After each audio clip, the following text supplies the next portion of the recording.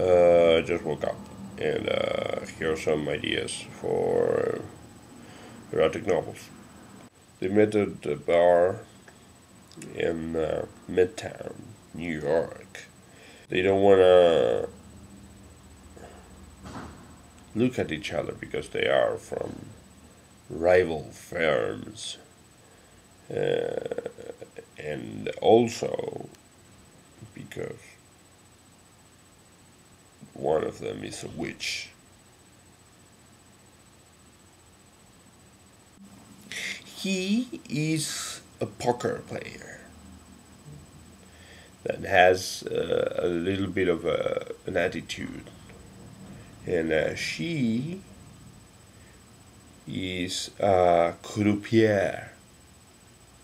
They exchange looks on the poker table, and she says, "What? I hate you.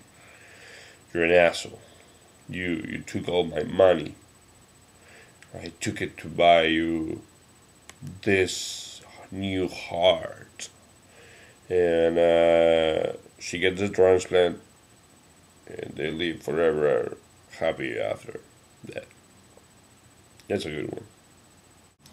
He doesn't know how to read,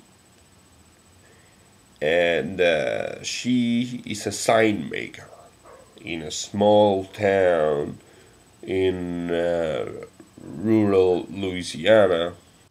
The sign read, "Honey, would you marry me?" But he put only one arm. "Captain, we have a problem in our relationship. Please don't talk to me while I'm saving the life of 70 people.